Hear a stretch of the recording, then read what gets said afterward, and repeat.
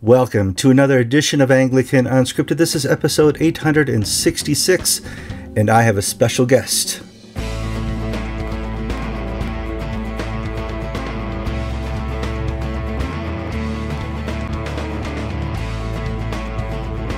All right, thank you for joining us for another program of Anglican Unscripted. We're glad you could be here. As you can see, I have a very new Archbishop, not installed, but certainly elected to the ACNA, and we're going to talk a little bit about his new role in the Anglican Church in North America. Steve, how you doing? I'm doing well, Kevin. Thanks for the opportunity to be with you and your audience today. Certainly have appreciated what you and George have done over the years, and absolutely delighted to be on this call with you today. I'm doing well. It's a typical summer day in South Carolina, and so sun's out, and so's the heat. Yeah, the heat, the humidity, it's oppressive. So before we get too far into this, we had a couple technical issues in the pre-show. We hope that doesn't come over into this show, but we'll see what happens. Lord help us. And I bet you've said that recently. So often throughout the day, many times. So let's just give the audience and the Anglicans a little bit about the background of Steve Wood, Archbishop Steve Wood. Where did you grow up? Yeah, I grew up in Northeast Ohio, probably 20 minutes east of Cleveland, right on Lake Erie, and spent my entire childhood there, probably lived there till I went to seminary, but then back right to about 30, and then down to the Akron area when I was on staff at a church down there. Mm-hmm. And how did you graduate over to South Carolina? Well, I'd been at my first parish for 5 years, St. Anne in Madison, way northeast corner of Ohio. Went from there to St. Luke's Bath to work with Roger Ames. When we were there, I was there probably almost another 5 years. And quite literally, it was a January day in 2000. And it was, I think I'd said somewhere that we'd had about a month of consecutive sub-freezing days. And I got a phone call from a woman on the other end of the phone that gave me her name and said she was on the search committee at a church named St. Andrew's in Mount Pleasant, and wanted to know if I would be interested in having a conversation about being their rector. And I was. I knew a bit about St. Andrew's reputationally. I knew Bishop Terrell Glenn was then the rector here, and a very good friend of mine from seminary had served on Terrell's staff for 5 years as their worship leader. And so we'd been down here, we'd visited, and we're very happy to have a conversation about what the Lord might be doing. Tell me a little bit about your family. Tell me about your parents. Yeah, my mom and dad, both deceased. My mom grew up a little bit everywhere, spent early part of her life on the Upper East Side of Manhattan, and then boarding school for a while in Scotland, and then ended up in Ohio when they moved back at some point, probably around late high school. I guess she moved to Ohio with her father. Her mother died while she was a young girl. And my mom was Episcopal. St. James, Madison Avenue was her church as a girl. And then Anglican Church when she was in Scotland. And then another Episcopal church when she was back in Ohio. My dad was from the Missouri Ozarks. My mom and dad were a fun couple, very, very different. My dad grew up with very different religious background. Rocky Mountain Union Baptist Church was his home church, but he had an uncle who was part of Azusa Street and became an Assembly of God pastor, and ended up working in some way or another for the Assembly of God denomination. I know he got to retire to Springfield, Missouri, which made him very happy. And so just really good, great parents, grateful for the influence in my life. Typical parents in some ways, made sacrifices for their sons. I have one brother, wanted us to have more than they had. And I think that was a very common sentiment still as a dad. I wish the same thing for my boys.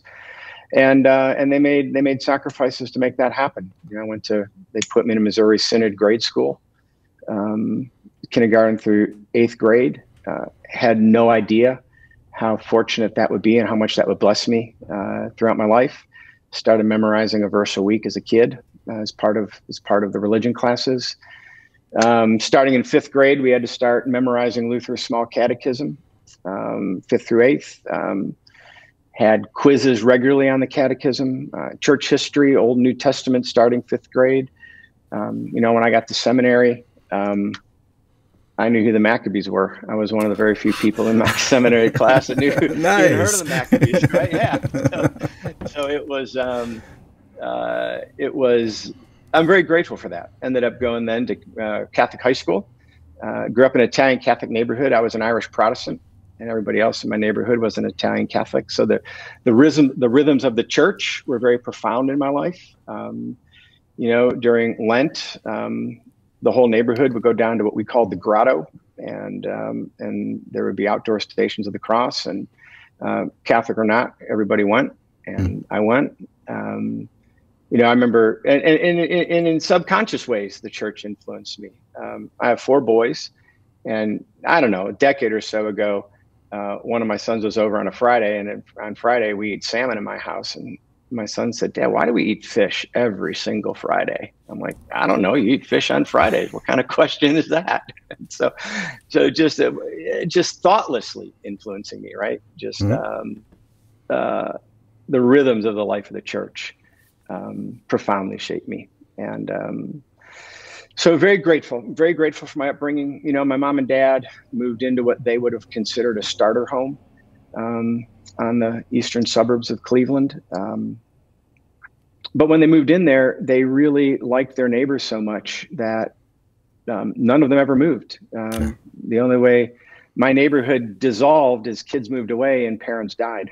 And so I don't think there's anyone in that neighborhood left living there. But I still stay in some communication with some of the folks I grew up with. Now, at some point, you met the one. This beautiful lady walks in front of you. Tell me about that. Well, she was a beautiful 13-year-old when she first walked in front of me.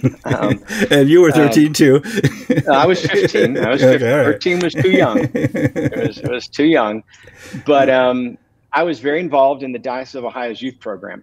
And I was they started a program called Group Leaders. And it was high school kids that the diocesan program would train to lead small group discussions and the conferences that the Diocese of Ohio would put on as part of the youth program. And I was the same age as my sister-in-law, Jackie's older sister, Silke. Jackie's mother's from Coburg, Germany. And so Silke was born there and has a German name. But I was friends with Silke, and probably it was later in one of the summers that we'd known each other. We'd all ended up over at her house. We were going to go up to a beach called Menor Headlands, and Jackie's mom said, "Well, Silke can go, but you have to take Jackie with you."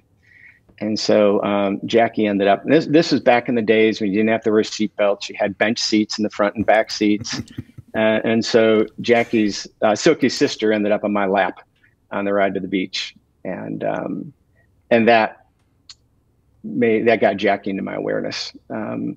Jackie and her sister went to an all-girls. It was a boarding school, but they were day students, and their bus would change buses at my high school. And so I would often see Jackie and Silke on the way into school in the mornings, and then conferences. And by the time we were both in high school, we started dating a bit, and then broke up for a while.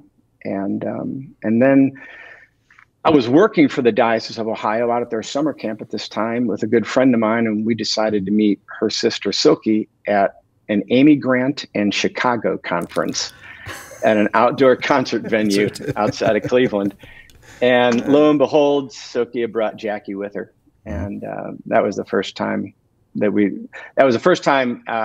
as college students that we reacquainted with each other and began dating, and were married within the year after that. Wow. That's great. Yeah. Let's move on to I got a whole list of questions. I hope you got time. Sure. Tell me about when you came to faith. It sounds like it was an early adventure for you. Yeah, I think I think I'm a pretty normal, average person in many, many ways. And I grew up in the church. I grew up in a charismatic Episcopal church. But that doesn't mean that faith comes any easier or is automatic. I grew up in a very religious world between my grade school, my high school, my church world. And, but at some point, you have to obviously come to that moment of recognition where you address the claims that Jesus made. And in high school, I'd had a experience at a Faith Alive weekend. And for me, what really became clear at that moment was there was a dimension and a quality of faith that I did not know, and the people speaking were attributing it singularly to this personal relationship with Jesus Christ. And my profound prayer at the time was, God, if this is real and if what they're talking about is true, I'd like to know this. And I would say God answered that, not in a Saul of Damascus way, but a continual growth and understanding of faith. I'd say at the time I got to college, I went to college very grounded in my faith, but as I got there, again, I think very typically, as a college student, I was thinking about new ideas, and wanted to test and explore world religions, and read my way through different world religions. And during that time, it was be funny. I would still talk about Jesus, but I would talk about him with my friends as I'm not sure I believe this, but I would still essentially be sharing the faith with them in this process. I say that because several years later, one of my friends had connected with my mother and said, "Hey, tell Steve that those conversations in college really helped, and I'm walking with the Lord now." But at the time, I was working out my own issues, my own questions of faith, my wrestling with the moral claims of the gospel, with my friends and the people that I would talk to. I would say I wasn't doing well academically. I was doing fine in college, but I wasn't doing well spiritually. And the priest who used to run the Diocese of Ohio's youth program, I was home for maybe Christmas break, and I was just talking to him about I wasn't doing well, and I won't say quite angsty, but wasn't sure what I believed, didn't know who I was. And he suggested I move back home. And he said, if you do and transfer home, I was at Bowling Green College in Ohio. And he said, why don't you transfer home to Cleveland State, and I'll put you on staff at the diocesan camp. And I lived out there and worked with him. And in that process, again, began to find questions answered. My heart began to find its rest in Christ, in the claims of Christ, and found that sense of love and interaction, the personal nature of faith, again, in that environment. And it was in that environment as well that I'm reacquainted with Jackie, and the two of us both being people of faith, growing again in our faith at that time. It was a good foundation for our life together as well. Mm-hmm. What church father do you most align with? Oh, Augustine. Same. Yeah. Right? Surprise? Yeah, surprise. Surprise. No, I liked it. I liked everything from it. I liked the Confessions because I could identify with that, resonate with that. But I also liked his engagement with Pelagians. I liked the way he articulated the faith. I liked the way he laid it out. It was an extraordinary foundation. It felt like a baton passed from Paul to Augustine for me, and then down to the Reformers. Especially so early in the formation of the church to have that right. Augustine. Exactly. Very powerful. All right, let me look at my question page, and we're moving on here. Don't worry. Here, more relevant topics for you. This will be nice. Without revealing too much, the conclave is supposed to be secret. We get all that, but what is the process internally there for choosing the Archbishop? Is there like an agenda? People get notes and papers. There's songs, readings. How does that all work out? Yeah, a bit of all that, actually. And each conclave was different. This one was a little bit different than the one that Archbishop Bob had called to elect his successor. But very, very simple format. All bishops, not just diocesans, but all bishops were invited to make a 3-minute presentation on where they thought the church was and what they thought the need was in the moment, and where we had a sense we might be called to go. And so we did that, and that probably took a night in the morning. And then after that, we said our prayers. And we're meeting in the crypt at St. Vincent's. We're in our cassocks. It was hot. It was the first time in my life I wore shorts underneath my cassock because it was so hot. They take a nominating ballot, and those names are revealed, and then we move into balloting. And we would have extended times of prayer, silence. At times, we were encouraged to speak with one another, our delegation, or some of those who had been nominated, and it was a very, very, very prayerful environment, which candidly for me was helpful, because one of the things I did tell my colleagues was that I was willing to submit myself to their judgment and to their discernment early on, that I could not find within myself, and I don't mean this in any negative way, but there was no, you have to do this or you can't do this. It was, okay, I'm at a point, it's part of the obligation of being a diocesan bishop, that the possibility might exist where you are elected. And so I'd submitted myself to that many years ago. I think the first time actually I had to submit to that was back when I was nominated to be Bishop of the Carolinas. And I said no the first two times. And then Archbishop Bob called me and said, I would suggest that if you're nominated a third time, you submit yourself to the discernment of the larger body. And I did that and was elected bishop. And so that posture really has shaped my episcopacy, where I've willingly and unwillingly submitted myself to the prayerful discernment of my colleagues, and in this case, accepted what they prayerfully discerned. So how far into this conclave did you have your oh no moment? Oh, late. Oh no, I'm going to do the next church. Well, I mean, first there's an oh my moment when you're actually nominated, because I can tell you this part, I did not nominate myself. And so, and I will also tell you, there were a ballot or two I didn't vote for myself. And so, but as that process goes on, I think the thought came, wow, this might really happen. And then the oh no moment was later on, when it was like, wow, I think this is really going to happen. And it's an overwhelming, well, for me, I'll speak personally, it was an overwhelming moment for me. I would not have shortlisted me on who would be the next archbishop.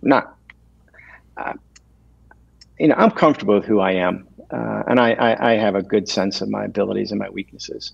There's guys in the college that are better theologians than I am. There's guys in the college that are better preachers than I am. I don't measure myself in those ways. I'm comfortable with the gifts that God's given me. I'm comfortable exercising in the arenas that God's placed me in. And so for me, it was never a competition. It was never something you have to win. It was, a little bit of Kierkegaard. There's a little bit of fear and trembling in this process. Well, I think the greatest philosophers tell us, those who seek it don't deserve it. Those who do not seek it should be leaders. Yeah.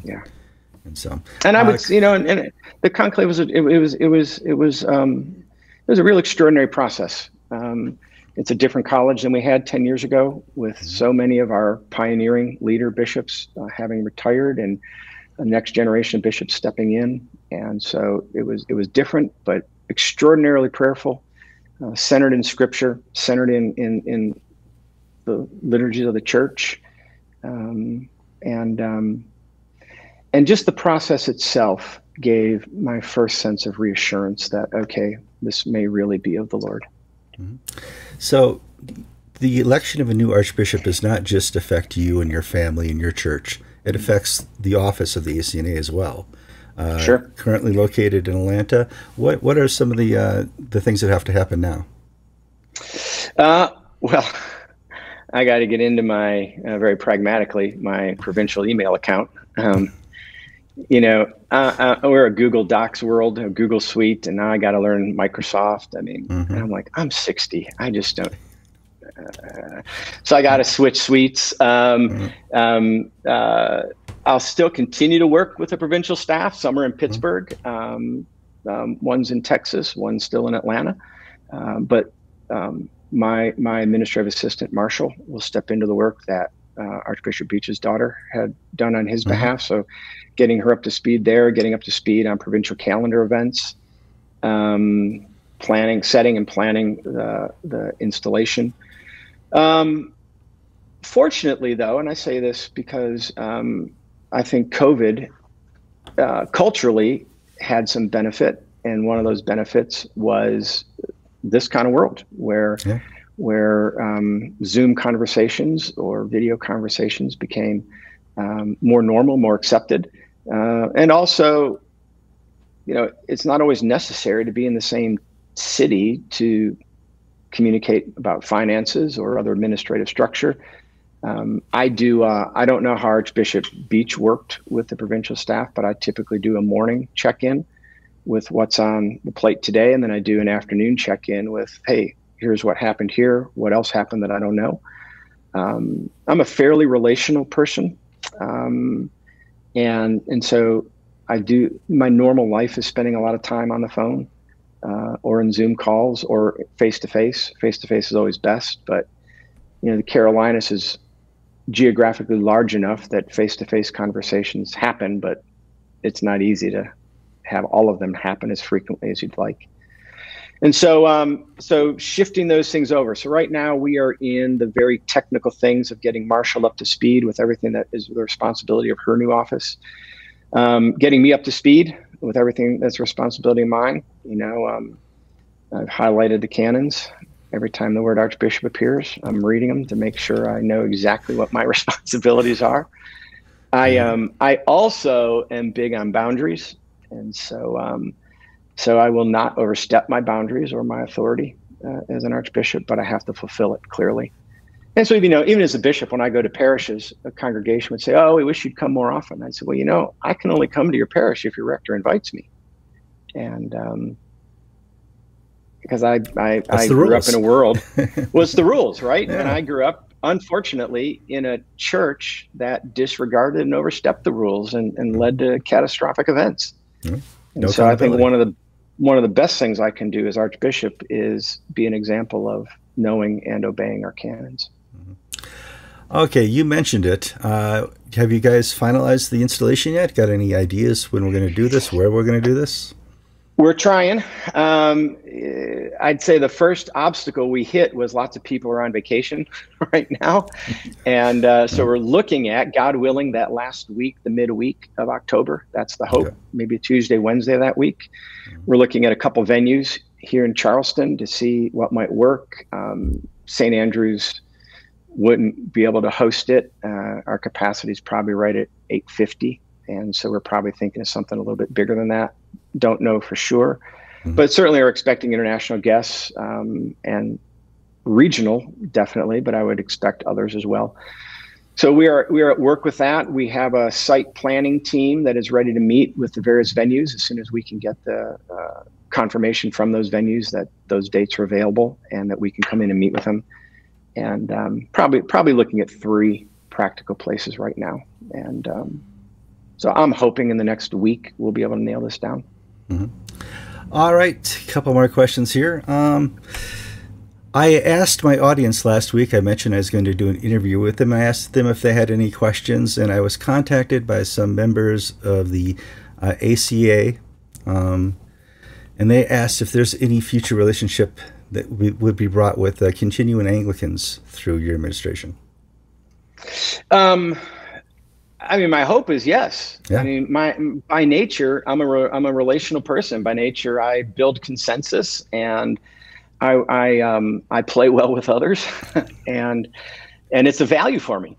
So I think increasing unified Anglican witness is something that I would be very interested in. And so my answer to anyone that wants to talk to me is, of course, I'll speak with you. And Thankfully, the ecumenical work that we have within the ACNA under under Bishop Ray Sutton and under Eric Manise with the Catholic world and other bodies has been extraordinary. And I fully expect it to continue to grow and blossom under their leadership. So, yes. You went into the next question. Rumors are swirling regarding what happened right after, was announced after Conclave, that Eric Manise has been able to have good relationships with Roman Catholics, and maybe down the road there could be a time when Anglican orders are recognized. Is this a rumor? What are you're at the top. What have you heard? I'm at the top. I've heard probably exactly what you've heard. I've heard a report going back to a Malta document that at least once upon a time there was anticipation of that, and I am under the impression now that Bishop Eric and Bishop Rave had remarkable conversations with our Roman Catholic brothers, and that they're are going to pick up the threads of that conversation that ended a few decades ago. And again, you go back to my impulse. Jesus prayed that we all might be one, and my impulse is always to pursue unity with others. Theological unity, right? I mean, yes.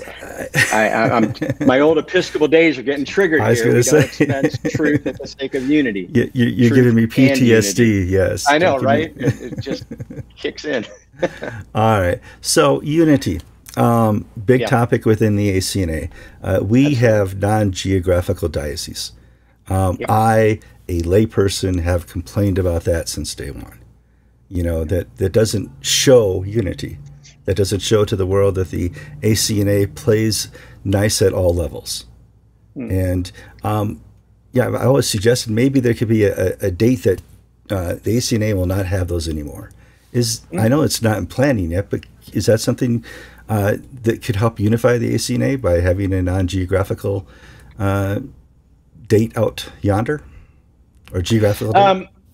I'd be loath to set a date. I think that creates an artificial structure. And we can go back to our conversation a bit on both truth and unity. I'd say there's enormous unity in the college centered around the person of Jesus Christ, the sacraments, the teaching of the church, our worship. There's certainly disagreements. I've never been in a distasteful disagreement in the sense that it was yelling or that kind of frustration. I mean, we have principled disagreement. Sure. And so I believe, and I hope that, I appreciate the honesty in those things. So our disagreements aren't personal. They're over understandings of the faith. I am very clear that geographical dioceses are the norm in Anglicanism, and they would be my ambition. But it's going to take ongoing conversation, and it's going to take ongoing prayer and relationship to get there. There have been any number of examples of bishops handing over churches into other dioceses or from non-geographical into geographical. I think those exemplify the heart of the college and the relationships that we share with each other. But there are principled disagreements right now that we are determined they're not going to threaten the ACNA as an entity. But by the same token, we're going to have honest conversation, and we've had it. I mean, we've had it all through the Victoria conclave. It was difficult, but we were able to speak to and with one another with charity and with clarity about the framework from which we operate under. In that case, it was the ordination of women, and so I'm not threatened by non-geographical dioceses, and they're not a worry. I do think that we will get to the place where geographical dioceses are the norm. I do remind people, our culture measures things in nanoseconds. You might be the hot topic trending on Twitter for a day, and then you're old news and people don't even remember whatever happened. with that. The church doesn't measure time like that. We measure time in decades, and we measure time in centuries. Yeah, absolutely. And I'm not going to suggest this is going to take centuries for us to figure out. But it's not going to be settled in a news cycle of our pop culture world either. Well, I mean, you exactly described the last 2 weeks of Twitter, Facebook, Instagram, that, oh no, they picked Steve Woods. It's going to cause a crash. Nobody with elephant room issues is going to be able to handle this. And that's not true at all. I've spoken to every bishop within the ACNA over the last 10 years, and they'll tell you it's a tough topic. They'll tell you it's not a dividing topic. Exactly right. And the topic, du jour is women's orders. You have a unique perspective on women's orders that's not Anglo-Catholic, that's not anything other than, well, you explain your perspective. So again, for us, starting point is always Scripture. We certainly look at the tradition of the faith and what has been handed down to us. But to the best of our ability, we try to make our decisions based on Scripture, informed by our theology and our heritage. And so we, in the Carolinas, as we were forming, as we began working through these questions ourselves, we began, and again, the arguments are fairly well known from an Anglo-Catholic point of view, from a more Reformed point of view, right, or evangelical point of view. They're generally well known. And so recognizing that we held those positions, and the Carolinas was overwhelmingly an evangelical Reformed point of view, we wanted to know how far could we go in our theological position amongst those that were forming the Carolinas before we felt our position was completely compromised or abrogated. And we ended up, and particularly from Paul's writing to Timothy and the use of the word kephale, the headship understanding, we ended up with a position where we could, as a diocese, support the ordination of women to the priesthood, but that the position of rector, head of a congregation, was restricted to a male. And we've held that position from our inception. People have joined that position. We have a handful of women priests within our diocese. And I'm not saying that aspirationally everybody's there, but from a theological, what allows us to maintain our theological integrity, our understanding of headship, and be faithful to Scripture, we landed on this position. And so we do ordain women to the priesthood, but rector is restricted to the office, a male to the office of rector. And I won't say it's uneasy in the sense that there's discontent. It's just reflective of the larger question in the church right now in the ACNA of the role of women in the ministry. And so that's been our posture for 10 years. And we also understand, I would understand, I really hold to a team leadership model at St. Andrews when I was rector or am rector. So I function with a team, and I share everything. I am not in the pulpit every week. I don't celebrate communion every week. And that reflects my understanding that I and we at this parish, and I'd say in the diocese at this point, we function as a team. I have a number of extraordinary associate clergy. I have 3 other bishops that assist me in the Carolinas, and we operate typically according to our giftings. And so a team model of ministry in our world allows a member of that team also to be a woman in an ordained presbyteral role. All right, back to, I got like 2 or 3 questions left. This should be easy. Actually, it's not the easiest question, but I'm sure not. Back in May 24 of 2020, you co-signed a letter concerning the death of George Floyd and so many others. And I was wondering if you had more time to reflect on that, or what would you speak to that same emphasis 4 years later? Yeah, that was a challenging time. Culturally, we were in the tail end, not the tail end, we were still in the throes of that round one of COVID. I was still obviously recovering from that. And then the George Floyd event happened. And one of the things that moved me to engage the other bishops that helped author that, and then out of that, I'd say most of the bishops signed it and passed it on to their own diocese as well. But one of the principal aim was to try to help our people think biblically and theologically, because everything my world was hearing was culturally and politically. And Christians were not being given framework through which to think. Well, some places certainly were, but largely in my world and in the world of the other folks, the other bishops that signed that letter, it was cultural, socio-political commentary. That was all we were hearing and defining what had taken place. And so the intention was to at least introduce the idea that we have a biblical and faith tradition that can help us make sense of what we are seeing and encountering, and try to reframe it out of a secular socio-political understanding into a framework of faith. And for the most part, I feel okay with what we wrote. I probably today would not use the language of systemic racism. One of my favorite political theorists is a man named Harvey Mansfield, who just retired from Harvard. Yep. And I remembered early in that game, somewhere that summer, I think he wrote an article, and he talked about that word being a new phrase for a new situation.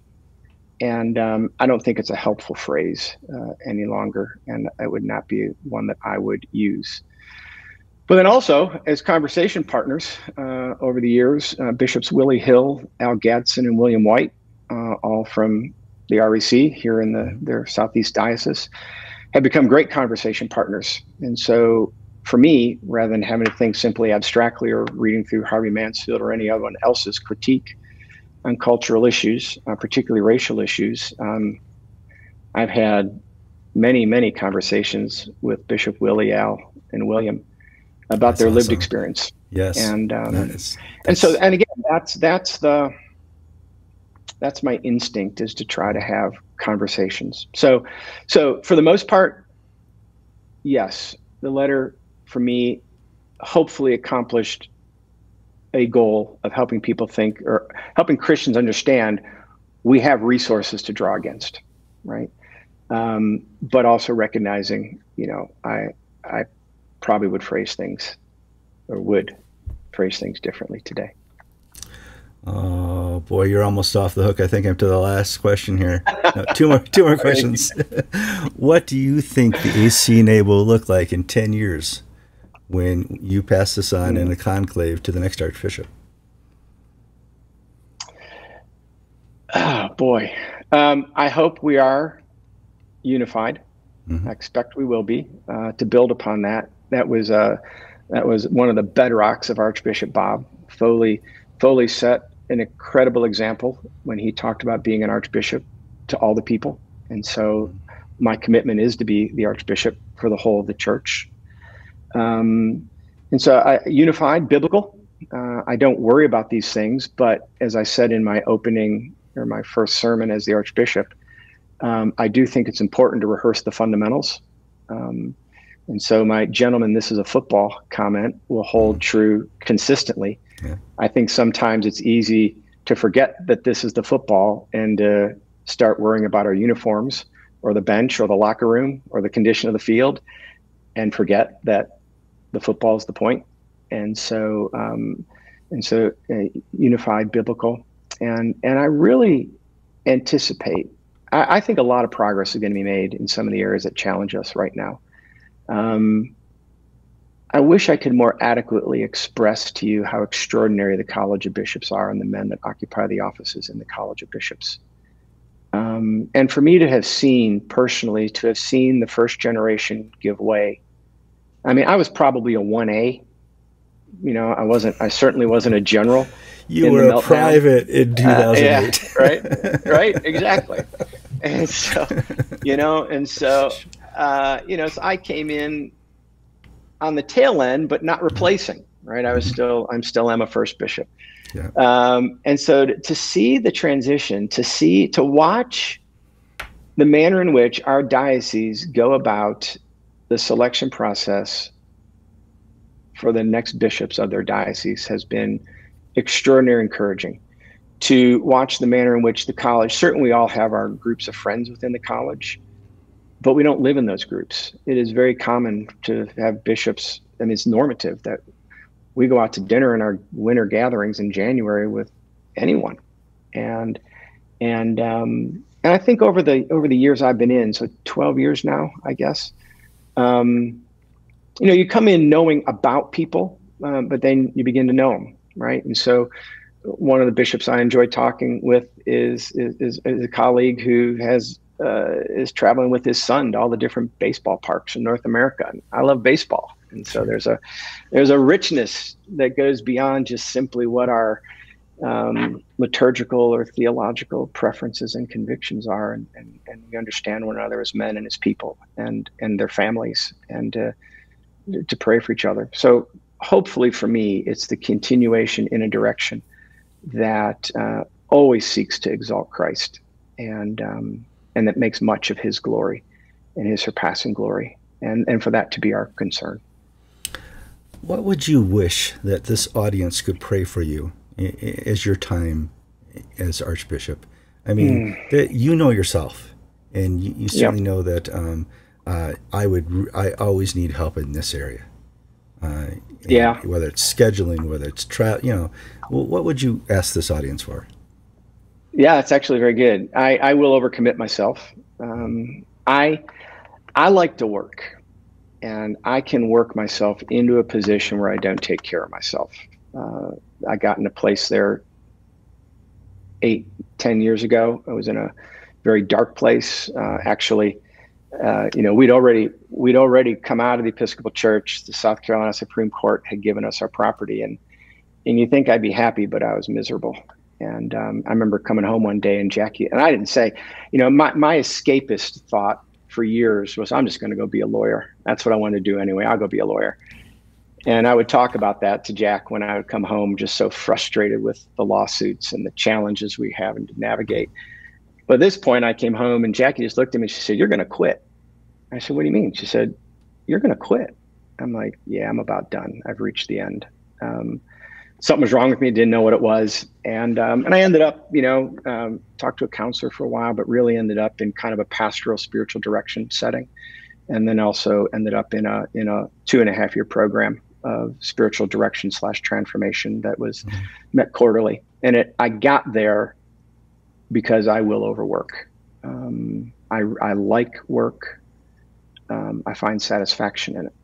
And so healthy schedules, calendar, which can be difficult because there's a part of me all these years later being ordained, when help is needed, there's part of me that feels responsible to respond in Christ's name. So wisdom to go with that would be second. There are real challenges that face our church, and what God gave extraordinary wisdom to Solomon. So the Lord has extraordinary wisdom to give us. And there may be moments where we as bishops, I as an archbishop, need Solomonic wisdom. And the confidence that we have in that I have in that, is that we have a God who cheerfully, delightedly gives. And I suppose lastly, and this was one of the things I thought about as it became apparent that I was probably going to be selected as Archbishop. I have 8 grandchildren, and I have a wife, and I have given a lot to the church over 30 some years. And part of me had thought I was entering into a point now in my 60s where my family might have a little more priority in my time. And And so how I navigate that and how we figure out what are healthy and good family patterns where I can be part of my lives of my grandchildren as they grow up is something I would welcome prayer for as well. Would you honor us by giving us a blessing as we close out this interview? Absolutely. Thank you. Gracious Father, first, we just give you thanks for this time and thank you for the ministry of this broadcast and for the many people it's encouraged and reached over the years. And now, Lord, as we are gathered in front of our screens, I ask that in the name of the Father and of the Son and of the Holy Spirit, the rich blessing of Christ Jesus may be poured out upon every listener, pressed down, overflowing.